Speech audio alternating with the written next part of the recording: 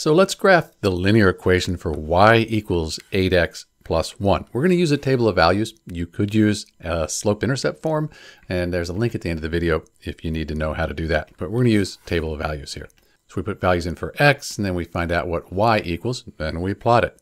It's always good to start out with 0, because 8 times 0, that's just 0. 0 plus 1, that's 1. And I'm just making these numbers up, but I want them to fit on my graph.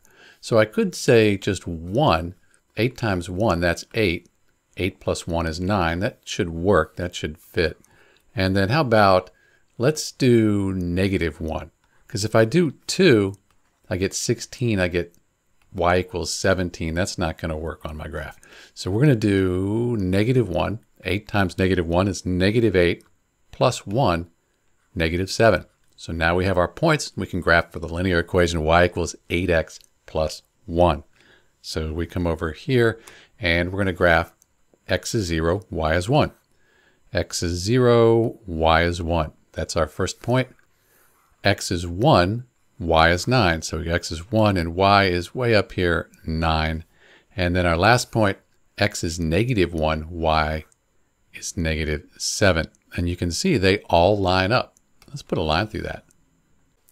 Then we'll put arrows on the ends, show it goes to infinity. That's the line for y equals 8x plus 1. You could put other values in for x. They would give you values for y. Then you plot it. They'd be on the line here. This is Dr. B. Thanks for watching.